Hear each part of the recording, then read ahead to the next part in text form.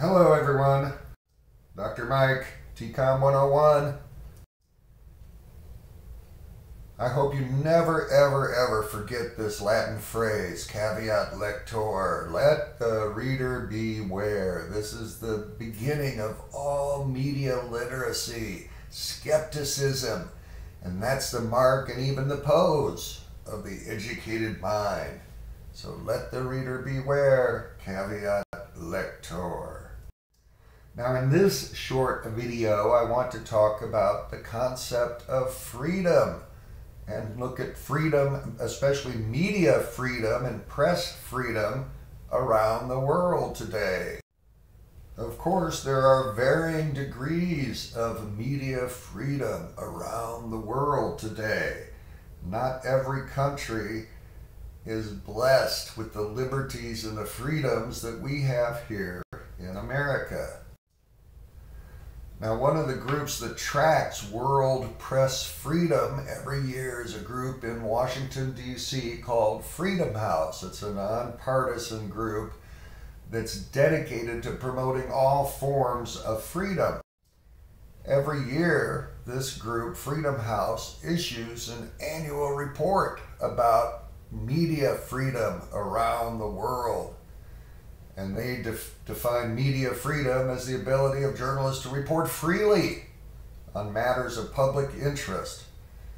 They say that's a crucial indicator of democracy, media freedom. Now here's a map created by Freedom House that shows the degrees of press freedom around the world. The countries in green here have the highest degree of press freedom. The countries in the purple or blue are not free. They have severe restrictions on press freedom. Here's another way to look at press freedom. Okay, look at the right side of this graphic. This is the total number of countries represented, about 200. And of those, about 45% of the countries, okay, are considered to be free in terms of media and press freedom. If you look at the left side of this chart, it expresses this in terms of the total population of the globe. We can see here that about 40% of the people on the planet live in countries where there's a high degree of media freedom. So not every country in the world enjoys press freedom. In some countries there's a oppressive situation where information is blocked. And so this brings us to the political and philosophical foundations of telecommunications. And in this lecture, I want to talk about concepts like liberty and freedom and authority and how they relate to the media. So I want to give you some historical context, some background. I'll be talking about libertarianism. That's the philosophy based on liberty and freedom, versus authoritarianism, the philosophy based on authority, and how all of this relates to the media and a free media. Let's talk about authoritarianism. That's the oldest political philosophy. It goes back through time immemorial, and it still exists today. Authoritarianism is a form of government characterized by a very strong central power and limited political freedoms, including freedom of expression, freedom of the press. In an authoritarian society, individual freedoms are subordinate to the state, and there's no real constitutional accountability. Now, there are modern authoritarian regimes. Authoritarianism is still alive and well in Russia, in China, Syria, North Korea, and a number of other countries today throughout the world. Now, what are the characteristics of an authoritarian society? In an authoritarian country, the state, the collective, the government, it's above everything else. And any means to uphold the state is considered allowable. And the individual is considered to be insignificant, easily replaced, interchangeable. Now you think about our country based on libertarianism, a different philosophy, it's almost the opposite. In our country, we believe in rugged individualism. The individual is very important, but not so in an authoritarian society. Now, what about the truth in an authoritarian society? Well, the truth flows in an authoritarian society from the top down. It's whatever the rulers, the leaders say it is, and it's subject to change. And everybody in society is supposed to accept the same truth. The authoritarian truth should be the standard for all members of society. Now, in our country, we operate differently in terms of finding the truth. And here's one of the authoritarian leaders today, Kim Jong-un of North Korea. Another authoritarian leader is Xi Jinping, the head of China. Maybe we have one here in our country that's leans towards authoritarianism. Our President Donald J. Trump. You'll have to decide, okay, if you think America has moved towards some authoritarianism. Many of us believe that it has. Okay, what about authoritarianism and the media?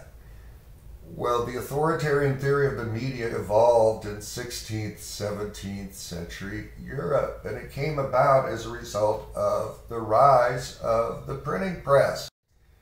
Okay. In 1450, Johann Gutenberg pioneered the use of movable metal type and the printing press and allowed the mass production of books for the first time. Books are the oldest form of mass communication. And the first book published by Gutenberg or printed by Gutenberg was the Bible.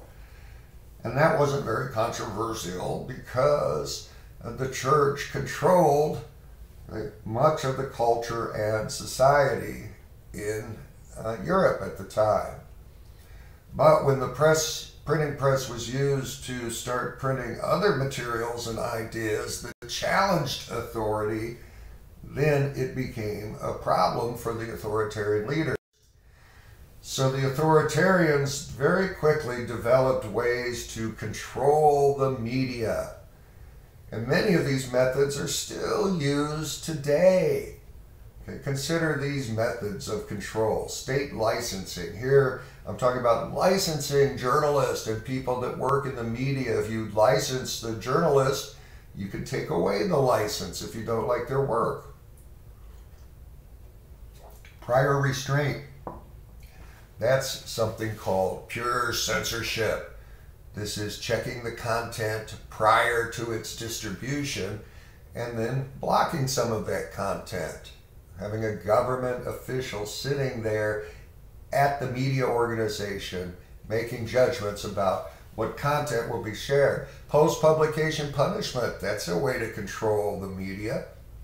To punish people if you don't like the messages. So this can include everything from jail to torture to even murder. Government ownership. If the government owns the media, it makes it very easy for the government to control the content. And subsidization. And this is another form of control by giving a subsidy. He who pays the piper calls the tune. All right, let's focus in a little bit about China, an authoritarian country that has limited freedoms.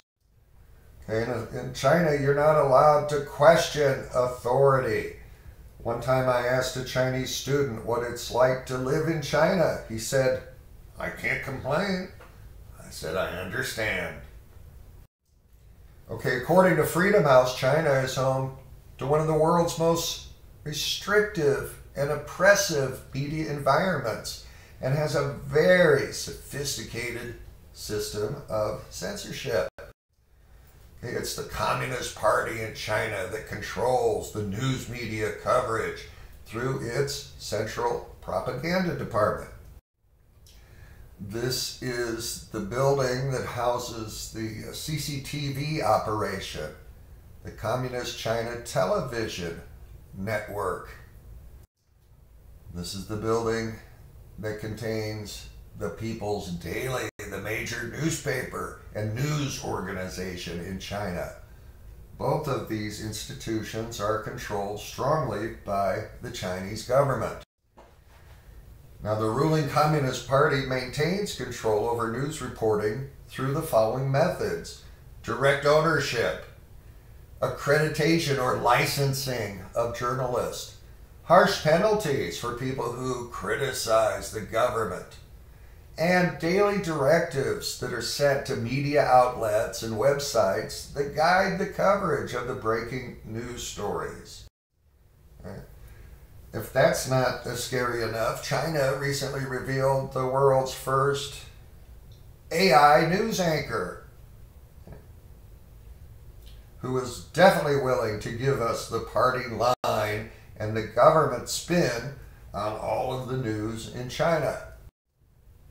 Okay, what about the online world? Of course, that's harder for the government, the authoritarian governments, to control, but they still manage to exert influence by blocking websites, by taking phone apps off the domestic marketplace, by ordering the mass deletion of posts, of messages, of accounts, okay, which the government doesn't like because they touch upon banned political, social, economic, and religious topics. There's a whole bunch of topics that the Chinese authorities don't allow the people in the media to discuss. Now, if we move over to North Korea, it's even more restrictive. Okay, North Korea has one of the most repressive media environments in the entire world. All domestic media outlets are state-controlled and closely monitored, and they all produce propaganda. And the whole aim is to ensure absolute loyalty to the leader, Kim Jong-un. Access to any foreign or independent media is tightly restricted, and if you're found consuming unauthorized news, you could face severe punishment. Now, my idea is that the free spirit of humankind has opposed authoritarianism, has led people to chip away at the doctrines of authoritarianism. We've seen this here in our country. The United States of America is based on a rejection of authoritarian control.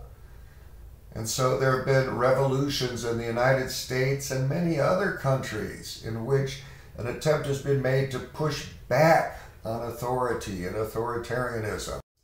And so we'll be talking about those great revolutions and the rise of a political philosophy called libertarianism, which is based on liberty and freedom as opposed to strong authority. Anyway, that's all I've got for this little video on authoritarianism. Please continue to take care of yourselves and each other during the great pandemic, and I hope to see you soon. So long, everybody.